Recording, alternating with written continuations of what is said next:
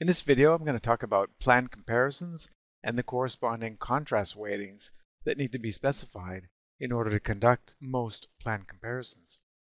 So in order to conduct a planned comparison, one needs to specify contrast weightings, and these contrast weightings reflect a particular directional hypothesis.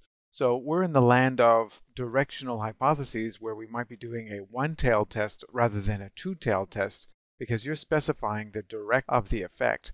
And just to give you a little bit of an example, and I'll talk more about this, and ultimately it really comes together once you see the examples applied with software. The example I give here is low dose versus medium dose and high dose. Let's just say those are three types of drugs like alcohol, and you're measuring memory span performance. You would expect memory span to be incrementally affected more adversely as dosage increases. That's a directional hypothesis. The higher the alcohol dose, the worse your performance on a memory span test. And you can specify contrast weightings to reflect that direction of a hypothesis. Now, something I put in a textbook is to alert you to the fact that even just a regular basic independent sample t-test can be conceived in the context of a contrast analysis, or with contrast weightings. And what we have here is mean 1 versus mean 2 divided by the standard error, the difference between two means. But what you don't really see here is that this could be expressed in the context of a contrast. And what researchers typically specify a contrast at, symbolized as this symbol psi. And what you can see is mean 1 and mean 2. So that is exactly what you have here. Mean 1 and mean 2. We have mean 1 and mean 2. However, rather than subtracting one mean from the other, there's actually an addition here. And that's how contrasts are specified, is by summing a particular function across all terms in the numerator. But what's important is that each mean is associated with a weighting. And in this case, the weighting is +1. For mean 2, it's -1. And when you solve this, you ultimately get the same thing as this, mean 1 minus mean 2. So even though we're summing, we actually have multiplication values taking place here. So mean 1 times +1 is mean 1, and mean 2 times -1 turns into a negative value for mean 1. And so when we add that, we find that we're just getting mean 1 minus mean 2. Now, I make the joke in the textbook that is this really just an opportunity for statisticians to complicate the lives of students? And that's not really quite true. It's because contrasts, even though this one's very basic and you'd say, why don't you just express it like this? Well, yeah, you can. But this is a very basic contrast. There are many more, much more complicated and much more insightful and interesting types of contrasts that can be specified for a collection of means, particularly when you have 3 or more means. I mentioned here that realistically there are only 3 types of contrasts that you might actually perform as planned comparisons. This won't encompass all types, but probably 98% of all contrasts that researchers are interested in testing fall into these categories.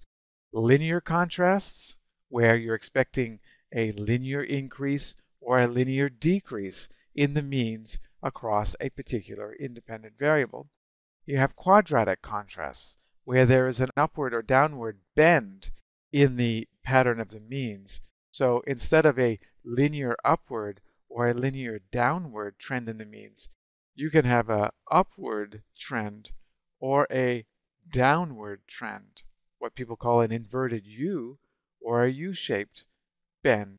So quadratic contrasts, as I write in the textbook, have only one bend in the means. The final group of contrasts that you might actually consider specifying is a combined treatments versus control group contrast. And this is not used very commonly, I would say, but it can be considered in the context of drug treatments, I would say, is where you might see it, or some kind of treatment study where you don't find any significant effects based on your comparisons, and then you have one last shot with a combined treatment effect. I really don't see it as much. That's why I've left it as the third group of contrasts that you might test. Certainly linear is by far the most common, and quadratic is pretty common too. So how do we know what to specify as the weightings in order to represent a particular hypothesis we have in mind? Well, fortunately, these tables have been created so that you don't have to think about it yourself. You can simply apply based on your availability of a table, and I've made one available in the textbook. So if you have 3 means that you want to evaluate for a linear effect, you could specify -1, 0 for the second mean, and 1 for the third mean. So that is representing an upward trend in the means, because this value is lower than 0 and 0 is lower than 1. Basically, it's reflecting an upward trend in the means. Now you can switch it around and have a plus here and a 0 and a -1 here, and that would be a downward trend in the means.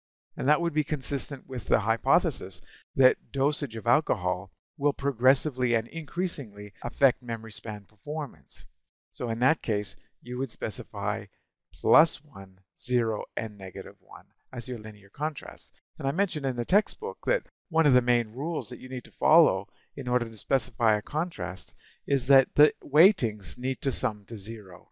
And in this case here, -1 plus 0 plus +1 is 0. And that's true for all of these contrasts that I've specified here.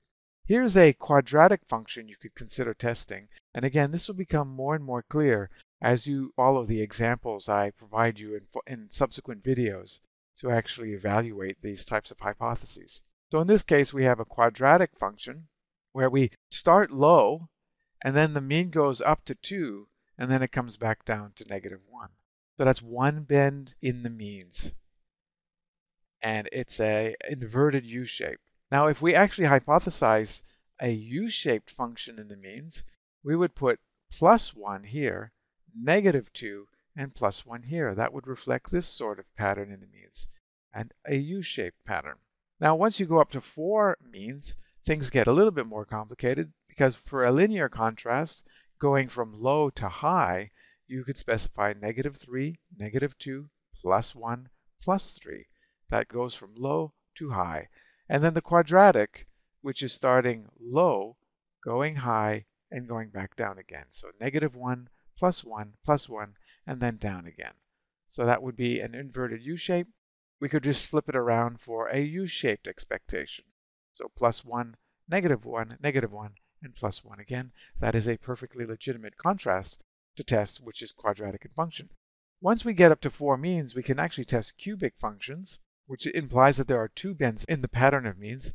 I do not see this sort of thing very often in the behavioral sciences, but you can see it. It does happen, and I have seen some legitimate ones that were interesting, but less common. And in this case here, you just follow the pattern. We start low, -1, we go high to 3, and then we come down 3, and then we go back up 1. So it starts low, goes up, goes down really low, and then comes back up. So that sums to 0, and it represents 2 bends in the patterns of the means. And then finally 5 means, you have the patterns here for the contrast weightings. So you don't have to generate these yourself. You don't have to memorize this sort of stuff. You simply have to look at a table and identify the coefficients that represent the hypothesis you have in mind. So in subsequent videos, I'm going to show you examples of doing that in SPSS, and you'll get a sense of how this is tested and the results that you get from it.